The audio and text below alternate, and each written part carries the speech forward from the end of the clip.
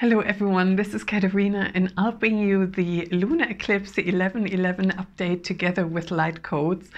And oh my god, I'm so tremendously relieved that today is finally the Lunar Eclipse. And the Lunar Eclipse today in Taurus is really bringing the energy of lightness, lighter, brighter energy, grounding, settling, and we are also ramping up towards the 11/11, so it feels like we're finding our feet again. I definitely felt the last couple of weeks was like Bambi on ice. My god, that solar eclipse in Scorpio held this intense long shadow and this deep purge, and every time when we are going through those deep purges, releases, is because we're making way for the new. We were invited to release old concepts because now with today and the 11/11, this is really where the future energy is reaching you, where your guides are like, oh my god, so where do you want to go? And when I asked my guides, so what is the 11/11 about? And they said it's like a cosmic board meeting. And I said, wow, I've never heard you say that before. And they are saying, because we are becoming multidimensional, our energies overall are increasing and rising. That means even if you're not consciously aware of it on a higher level, you are far more in tune with your multidimensional aspects, and that means with your galactic brothers and sisters, or what it feels like a brother and sister, other versions in other realms. And that means our voices are now also more heard in galactic council meetings, in scenarios where we're deciding about the future of Earth. And I was really excited to get confirmation. I don't know if some of you may know about Nostradamus and his predictions for the world, and that he saw 3 very distinct timelines.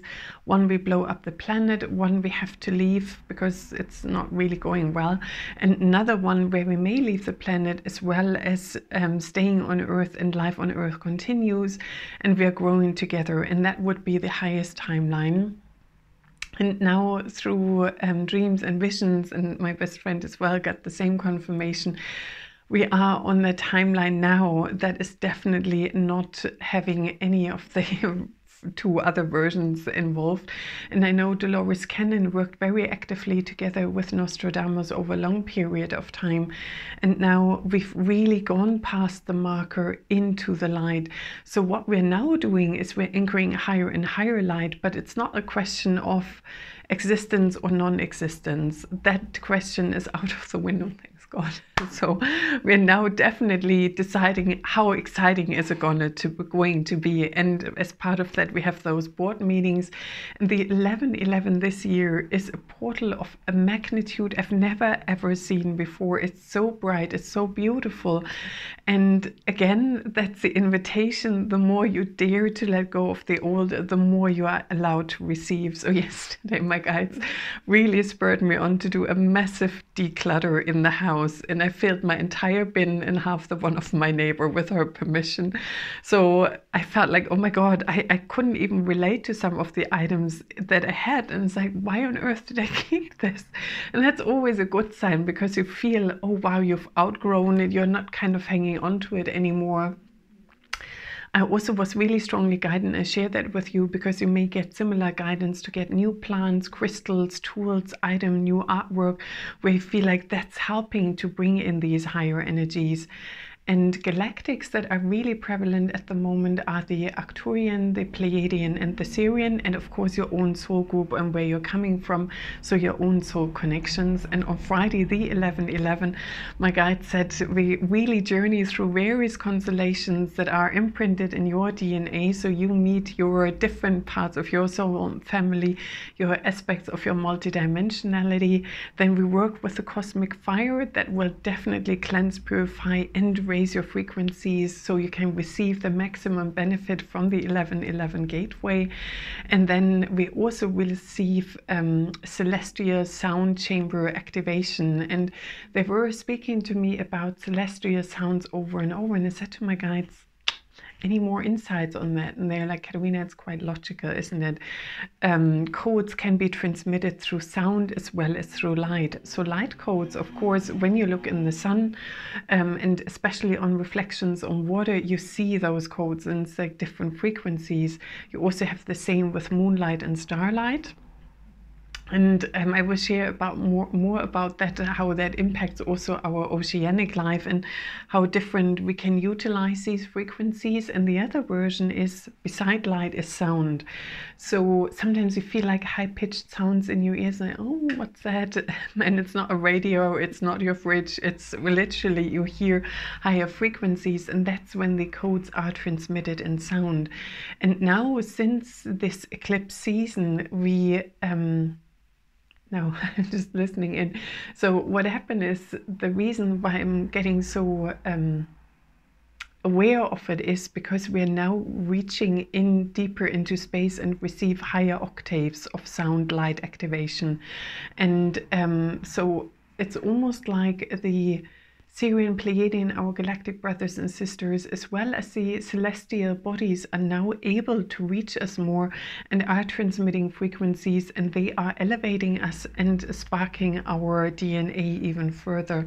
So that's that celestial sound chamber activation that we're going to experience on Friday. And then we're also, and that will activate your Akash, so your past and future incarnations, you know, in the end, it's all happening now, but for us human timeline, earthbound at the moment, that's still like past mastery, future excitement, all meeting and being activated.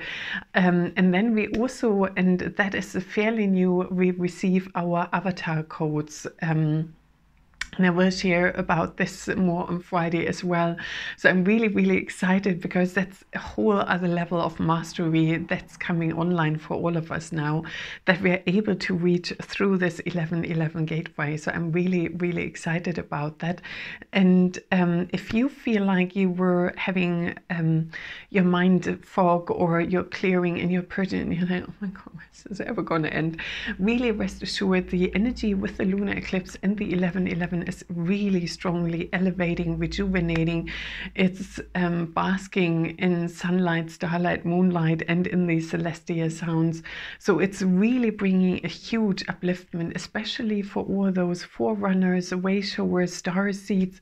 The star seeds are super activated at the moment. Then we have old soul star seeds, that's star seeded beings that then stayed on Earth, and these are often wisdom keepers, guides, teachers, you know, those of you resonating with this message. And then the beings that are really strong for us are Lady Venus, really, really powerful, Lady Isis, the Galactics Node. It's really that they're showing me, it's almost like we're having a trip on a spaceship. They're saying, it's like, you know, you go beyond human gravity, and then you're out in space, and then you can experience and receive all of this. So you will travel in your astral body, in your light body, and our light bodies are at the moment extremely expanded. And so if you have physical symptoms like the mind fog, that's part of the detox, or your sinuses, your throat, ringing in your ears, other experiences, heart openings. I mean, for me, the Kundalini energy is going through the roof for quite some time. And okay, they're also saying the 33 vertebrae are being absolutely magnified, and that's also going to happen on Friday. Thanks, I need to take note of that so I incorporate it consciously. The 33 vertebrae, it's almost like they're showing me, it's like an octave. It's also an activation sequence they're going to do on Friday. All right, and that has to do with the avatar codes. All right, thanks. You know, I'm always happy to learn, so I will take notes for that on Friday, and I'm sure I download more information about it for Friday as well. And they're also saying with that, in the 33 vertebrae, it's also the abundance codes are stored in it, and also the new higher living codes for the new earth. My cat might just walk through the camera now. Thanks, honey. And that's another point. On Friday, in preparation, I was in one of the major stone circles in the Lake District, and I worked, and loads of celestial energies were coming in, and I opened a portal and whatnot. And then there was this collie, super sweet, chasing and giving me his ball, and we played around the stone circle, and it was so interesting. The animals really do reach out. And the energy of that joy and lightness and the interconnectedness that is also part of that new living in the new earth is we are linked with all beings on earth, as well as linked with our galactic brothers and sisters, or you could say with your own versions of your multidimensional self.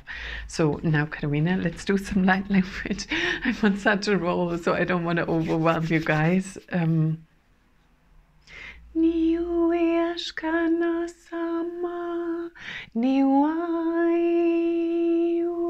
iwashkiki sisi na ma iakakana namasa niashkiki sa iakikina namaha miwana namasa miwana namasa niashki isa sanama niashki isa sananamaha Niwaka ashkakana.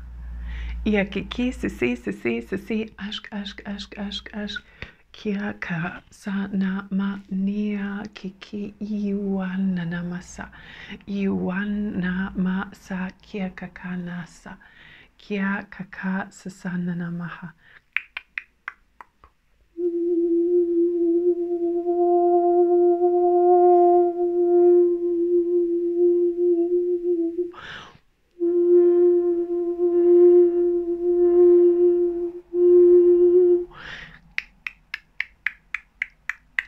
Niashki iakikina namasa Niyasasana maha Niyasana namaha Niyashkiki siyakaka namaha Siyakaka namaha Niwi kikina namasa Niwi ka ashkaka sasana namaha Niyana namaha Niyana namasa kiyashkaka sasana namaha Kiyashkaka sasana maha Niwakaka sasana Niwakaka sasana namaha